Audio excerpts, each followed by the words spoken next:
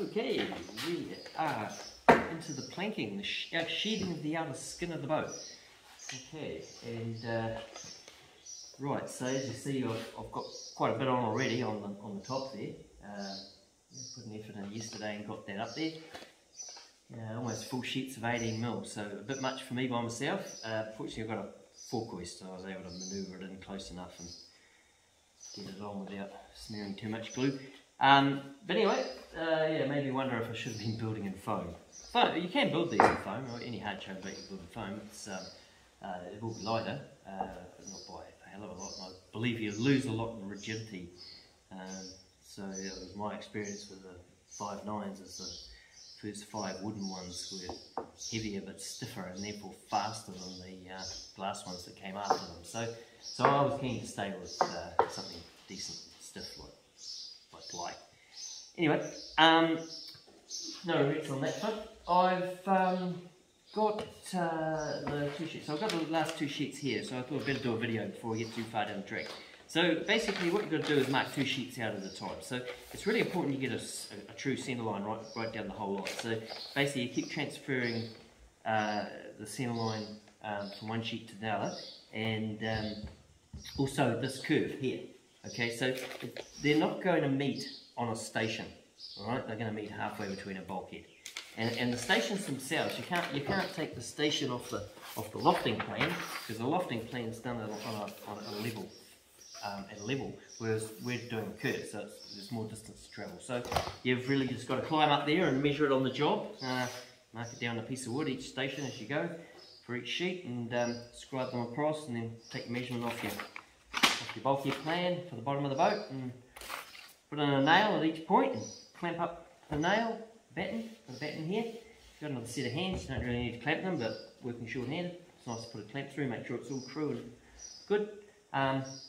Good thing about boat building is it does really talk to you. If you get something out, you have a moment there and get a measurement wrong, then the batten will be wrong, so you'll see it straight away. So yeah, this is all looking good and ready to cut out. So I'll scribe a pencil line along here, and I'll cut that with the jigsaw, and then go along with a rebate plane and just take off any fat that's outside the pencil line, get it nice and true. I've marked forward and aft, which is really important because you're spinning them around a bit, applying the glue and working upside down and working on top, and you get disorientated.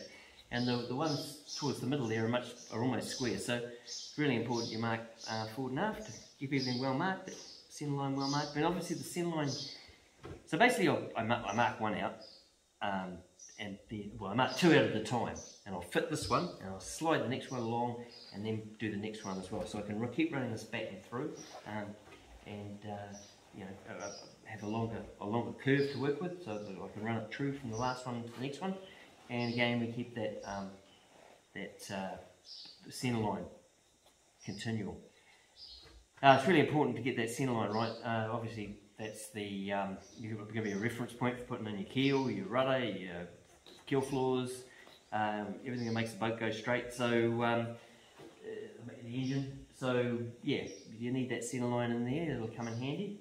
You've got the centre lines on the bulkheads. I've also run a bit of a string line on the entire point.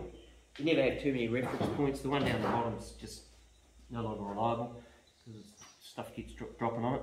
So yeah, so I've got that. Now we join them with a butt strap. Now, which is basically just another bit of glue, another bit of ply, about 150/75 cover either side where they join. So you glue up the end of the ply and then glue up the butt strap and basically all ties it together. It's super strong, but not pretty. So the first one I've glued in, and that's going under the diesel tank, so nobody cares. Then further on, we'll be using just a butt strap with tape, so it releases from the glue, and the ends will be glued, so the ply will hold, and obviously on the stringers as well. So it's not going anywhere, and later on we'll grind that out and we'll lay out a heavy fiberglass butt strap. But there won't be seam, it'll be level with the, well, slightly raised, but not like one of these. So yeah, so The good thing about this, the bottom one's relatively easy because the sides are plumb, 9 degrees, whereas the ones that follow will be, they'll come in at an angle, so they'll have to be scribed, and both sides will be different, so we'll cover that in another video. Oh, a few tips. Glue sticks, handy thing to know. Yeah, I like to have make up a couple of glue sticks. These are made out of softwood. If you've got hardwood, that's even better.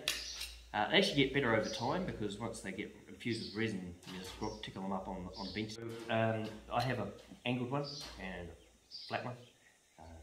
They're good. You use them for mixing, for applying and cleaning off the glue. So this one's really good because it gets in the corners between where I've got the stringers and the ply.